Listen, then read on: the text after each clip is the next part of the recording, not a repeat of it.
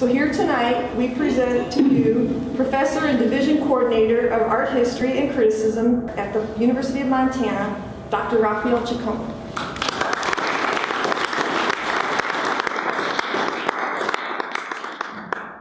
Thank you, Kim. Thank you for this lovely invitation, and thanks to all of you for being here this evening. I've spent a lot of time in Glacier, and it's good to know that Charlie also spent a lot of time in Glacier, and that there was a significant place for him as well. So what I'd like to do this evening is to explore Charlie Russell's work in a much broader context, and that is the relationship with the much larger artistic movements that occurred during his lifetime. And there is a story, there's a kind of an understood sort of consensus about that, and that is that Charlie in some ways was his own person, that he really was a realist artist, an academic realist artist, and sometimes the term romantic realist has been applied to him, and that essentially that he rejected modern art, and that is probably true. For the most part, there were very, very exciting things happening globally in Western Europe and in the United States, at least in its infancy, at least early in the 20th century. Very, very exciting things that were happening to the visual arts, and Charlie in some ways rejected those things. That's the given story, but there's also a meta text, and that's what I'm trying to explore here, and what I invite you to explore, and that is in what ways was Charlie Russell really responsive to those bigger trends, and there are probably subtle responses there because we know that he was a complex individual. And so nothing with Charlie Russell was ever simple or easy or simplistic. So what I want to invite us to do is to think about how these major movements as they were occurring, if there isn't really a relationship there. And I don't have the answers, by the way. Again, I'm not a Russell scholar, and these are really more speculations on my part than they are sort of historical, truths. But I want to invite us all to begin to think about in what way was Charlie Russell really responding to Impressionism, in what way was he open to Expressionism, in what way was he familiar with early modernism. So those are good questions, and I think there's probably another generation of scholars out there, hopefully, that will take up some of these larger questions. Because Charlie Russell we know he was a significant artist here, certainly locally, but he's also a significant artist to the entire American landscape of art that period. In some ways, he's very representative of American art in that period, not just Western art. And if that's true, then he needs to be contextualized in a much broader landscape, not just Montana, not just the West, not just the United States. We need to, in some ways, see him as a player on a much larger global stage. So let's see what we can do with that. And I'm not sure that this is good, that I'm going to be able to prove anything here. In fact, I hope that we can actually engage these ideas, maybe actually have a little bit of a conversation, a give and take about these ideas afterwards. So let's go ahead and jump right in. So this is what we do know about Charlie Russell. That is that I call him an intentional rustic. That he was not born in a log cabin, we know that. He was actually born in quite a civilized cosmopolitan place in 1864 in St. Louis, and yet in his career he actually chose a kind of rustic character for himself, for his persona, and he also made some decisions about the kind of art that he admired and the kind of artist that he would be. And of course what he did was to choose academic realism, even though he was less than polished in that training, but he chose to become an academic realist. So in terms of the kind of global picture, he looked backwards. He did not look forwards. And in fact, it's hard to know to what extent he looked outward in his own time. He actually looked to an earlier moment in American art, and that is when academic realism really was the dominant language that was understood by everyone as good art, great art. So he was indeed an academic realist. And in that regard, he was out of sync, admittedly out of sync with the developments of the European avant-garde. That is the cutting edge of contemporary art in his time. So by choosing to become an academic realist, he had in fact chosen against, you could argue, against the avant-garde. And of course, the bigger question is why. And there's a question out there that I think is worth exploring is to what extent did he really know what was happening in the European avant-garde, and to what extent was he even curious about what was happening there? I mean, there's evidence that he was later in his life, but at least at the outset, he really wanted to become a great documentary-style artist. You know, paint things as you see them, as they exist in the real world, and to paint them as accurately as possible. Paint, sketch, draw, whatever medium, he wanted, in fact, to represent the world realistically. But so the bigger context for me is that there were, in fact, some reasons for his choosing that particular artistic language. So, and some of that had to do, obviously, with coming to the West, and the themes of how to best depict what was actually happening in the West at the time. So I think in the process of embracing academic realism, he also embraced this concept of manifest destiny. That is, that the West was, that what was happening in the West, in this place, was epic. And it needed to be described in epic terms, in a language that was visually understood by most Americans. So he, in fact, embraced a kind of painting style that was appropriate to what was actually happening in the 19th century, the late 19th century. So painters like this, Albert Bierstadt, whom we recognize as one of sort of the great painters of the Hudson River Landscape School of American Painting, painters like these would have been an inspiration to the young artist. This is, in fact, the most epic vision of the American West. And this is clearly an image that would have been burned, works like these would have been burned in the young man's mind as a young artist. So Bierstadt in some ways distilled or coalesced all the ideas, the notions of what the West was in the 1860s, late 50s, 60s, into the 70s, and later into the 19th century. This is what informs this is the backdrop, if you will, for Charlie Russell's own work. And then, of course, the opening of the West was, in fact, opened, and by the time that Charlie matured and came here, it was clear that the West was already a part of the nation, that it was a vibrant part, a growing part of the nation. And, of course, the artist who, in some ways, best represented the West, in his mind, was Frederick Remington. You know, and Remington was kind of itinerant. He didn't just come to the West. He painted in a lot of different places. But for someone like Charlie Russell, Remington was at the acme of American realism and was in some ways the best representative of what was actually taking place here in the West. And of course, the other source that we have to look to that might have inspired the young man would have been photography, which was becoming readily available. And photography was a new art form, and yet it was pervasive. It was everywhere. And the images that he had access to as a young man were also photographic images of the West. And that would fuel then the desire to be here, to explore, to take part, to actually work and live in the West and eventually settle here.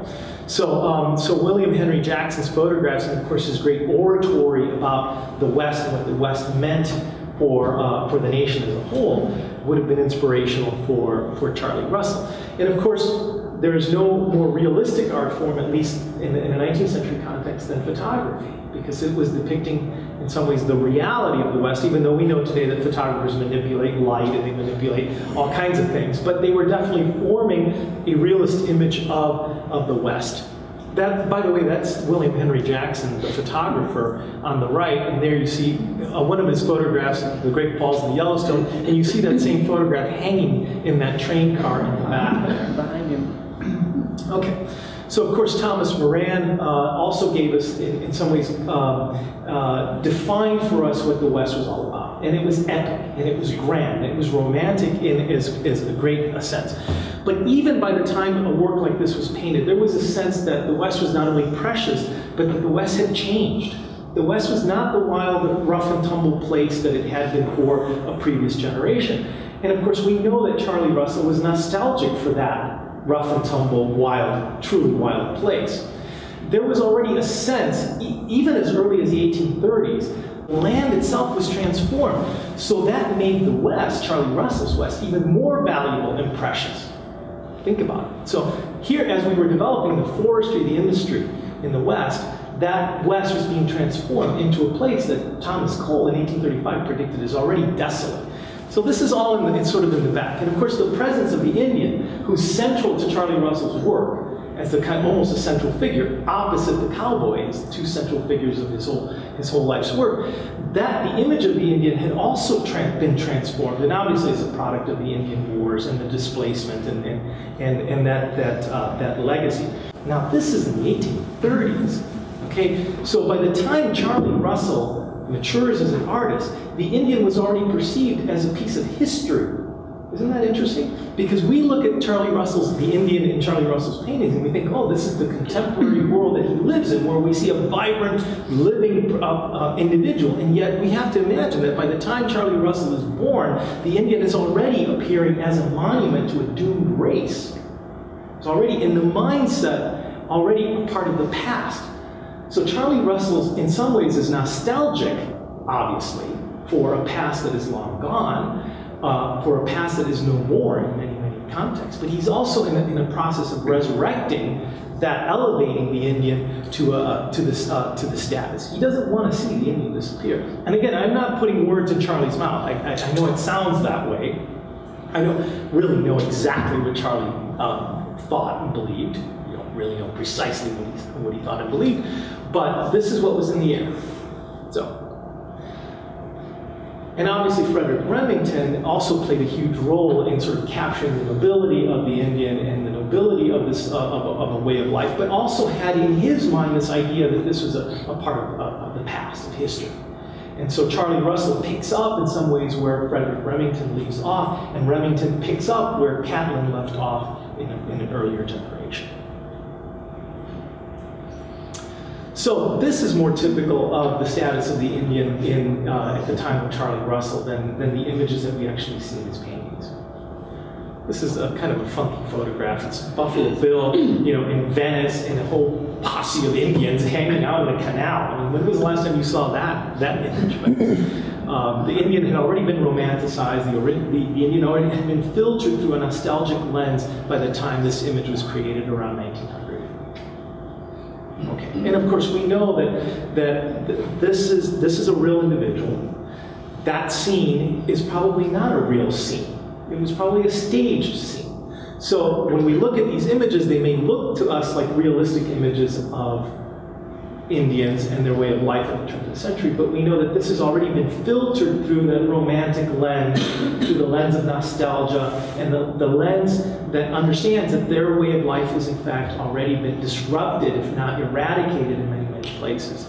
So by the time Curtis came and took the photograph of Kootenai Camp that you see there on the right, the Indians were not free to live in this way in these places any longer.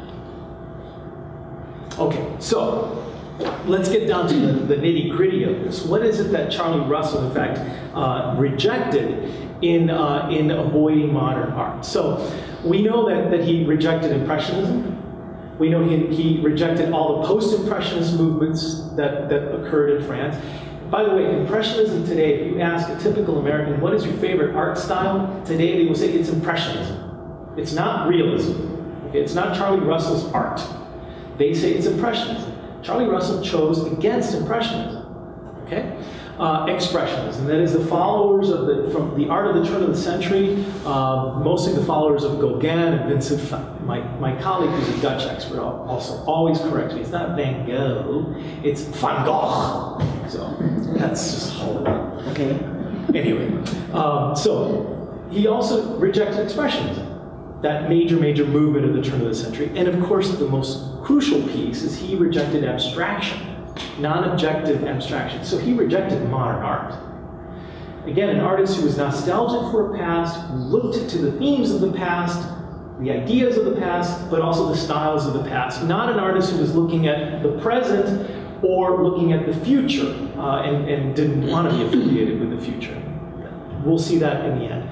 So I'm not going to go into all these boring texts, but you obviously know a great deal about Impressionism. What American doesn't know a great deal about Impressionism? But of course you know that the movement actually began as a kind of the term was a pejorative term. The paintings were seen as unfinished. They were seen as sketches, as mere impressions, right? As compared to what? As compared to realistic images that were real solid images of the real world. So this art was seen as transitory, fleeting, as less than perfect. And so we can see why Charlie would in fact not be interested in this kind of bad art. Impressionism was first seen as bad art. I mean, it was eventually seen as pretty art, beautiful art, the best art, but in its infancy, and this is, by the way, the very, very first painting called Impressionist. I mean, and it's based on Claude Monet's title, Impression Sunrise.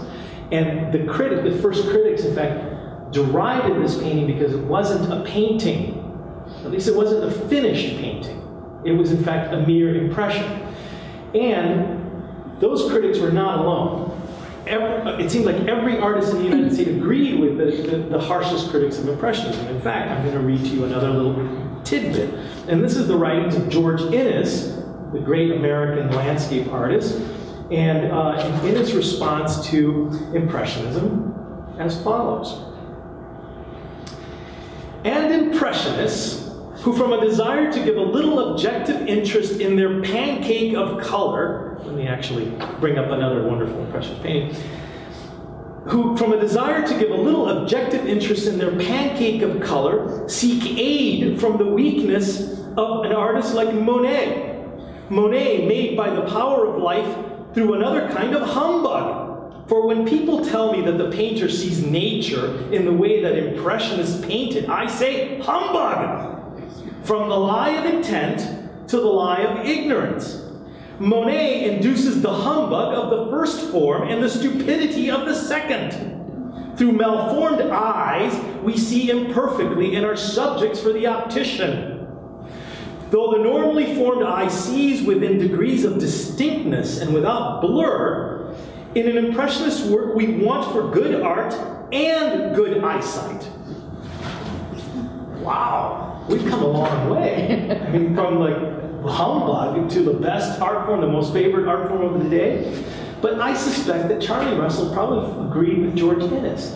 What he saw in this is a mess, right? A glorious mess, but a mess, and a kind of a lack of focus, and a kind of momentary quality that is really kind of tawdry. So again, I suspect that Charlie Russell probably, what he knew of Impressionism was probably that these artists were in fact not quite finishing their work in the way that a good realist artist should finish their work. So that's a good reason to reject it. The other thing that we know about the Impressionists is that they were smitten with new compositions. So it's not just color and light that we see in Monet and all their followers. It's also these new compositions, which are not even Western, and I mean like Western European compositions. They're not classical Renaissance compositions. They're odd compositions. Like, for example, you see that gal there with her nose up in the air. You can look up at her nostrils. So there was lots of this new movement to reject the color, the application of the paint, these odd strategies and compositional strategies. So he had good cause, in fact, to reject Impressionism. But again, I want you to think about, what did he know of Impressionism? What did he read about Impressionism? Did he see any Impressionism? And could any of that stuff work its way into his painting? That's the question really for the next PhD dissertation candidate.